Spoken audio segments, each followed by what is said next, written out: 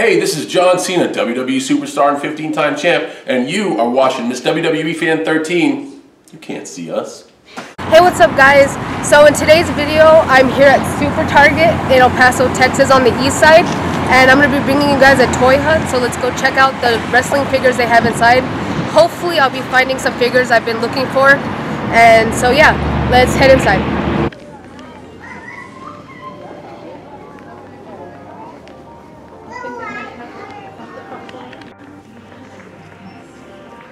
Alright guys, so we found the wrestling section right here.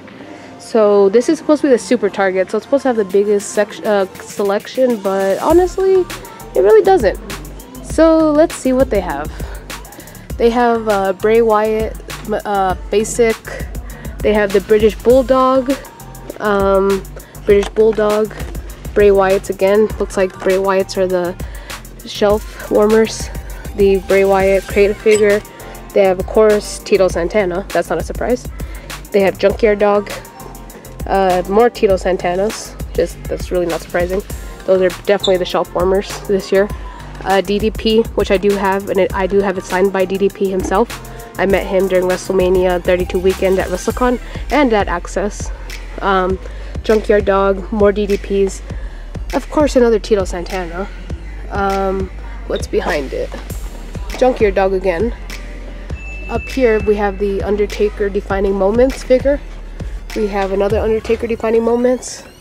We go down here, we have the new Sting, one of the new Sting Defining Moments, which I have also. I bought it at the WrestleMania 32 Superstore.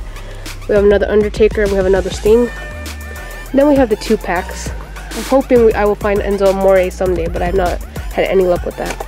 We have John Cena and Ultimate Warrior, John Cena until Ultimate Warrior.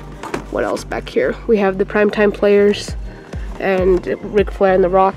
We have more creator wrestler things. These things are an epic fail in my opinion. Like, what's the point of this?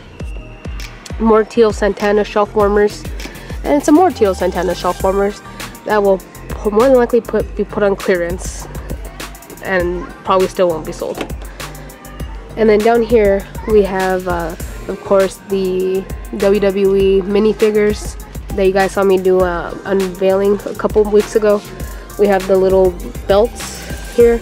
All of them are the tag team belts. And then we have the 4 Horsemen 4-pack. Then we have the only at Target World Championship Wrestling Dusty Rhodes. That's actually pretty cool. And it comes with the belt. I haven't seen that before. And then down here, last but not least, we have the WWE Crash Cage. So yeah guys, not much of a selection.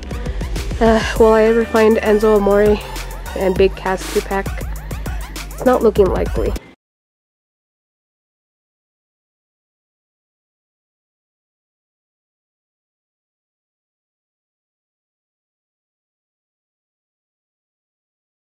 Alright guys, that's it for this video. If you guys enjoyed the video, give this video a thumbs up and comment right down below. And if you guys want to see some of my past videos or stay tuned for some of my future videos, just hit that subscribe button that's down below also. And that's it for this video guys, so you can't see me.